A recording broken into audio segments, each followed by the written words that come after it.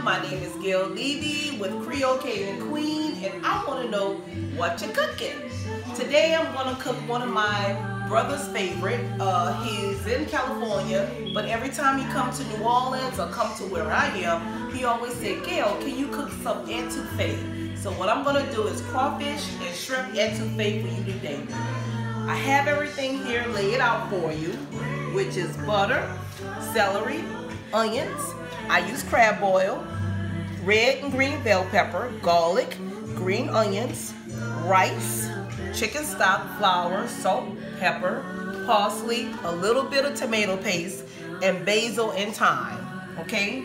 Of course, you guys know I'm going to use my favorite pot, which is Juanita. I don't know if you remember Juanita from the last show I did or the last video I did, but Juanita is my pot. Okay?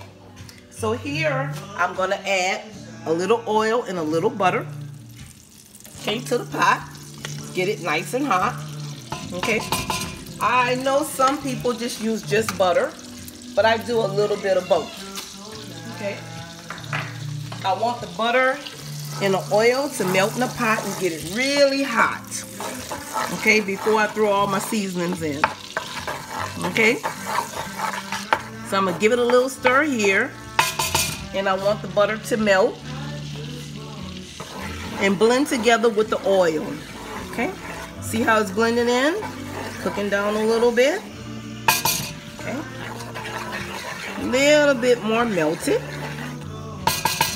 Okay, so now the butter and oil is going. I'm going to start adding in my seasonings. Okay, I'm going to add my celery. I'm going to add my onions, my bell peppers, and I love the green and the red because I like the colors. Sometimes the etouffee in a lot of recipes, it calls for just the green bell pepper, but I just love the red bell pepper. I love the sweetness of it, so I use both. Okay, so what I'm doing is I'm getting my pot high so it can get going. I always add my garlic last. Thanks, Melissa. Because it cooks faster. The garlic burns, so I always try to add garlic last to my seasoning when I'm frying it down. Okay, so we're going to get it piping hot, get it going.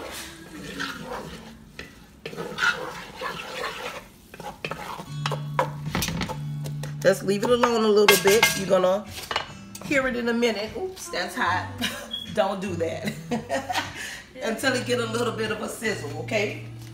So normally, a lot of recipes with the crawfish etouffee, they use cayenne pepper. I like to use crab oil because I have all the other seasonings, and the crab oil puts just a little bit more of the kick. I want to show you the shrimp and the crawfish. It's already peeled, seasoned, and ready to go in the pot once it starts to all blend in with the spices. Okay, so right now this is what I want. I want it cooked down until it's really soft. I wish you guys can smell it. It smells really good. And see, it's going. I like to even it out a little bit in the butter and the olive oil. Okay. Once the seasoning is cooked down really soft,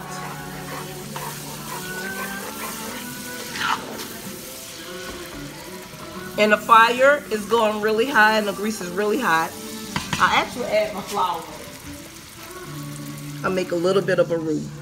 Okay. I like to add my flour in first. Some people add the crawfish tails and the shrimp first, but I like to add my flour to my seasoning, okay, until it gets real pasty. And I let that fry down. So while that's frying down, I'm gonna come back in a minute and then I'll show you guys the ending results of the crawfish and shrimp etouffee. Thank you for watching.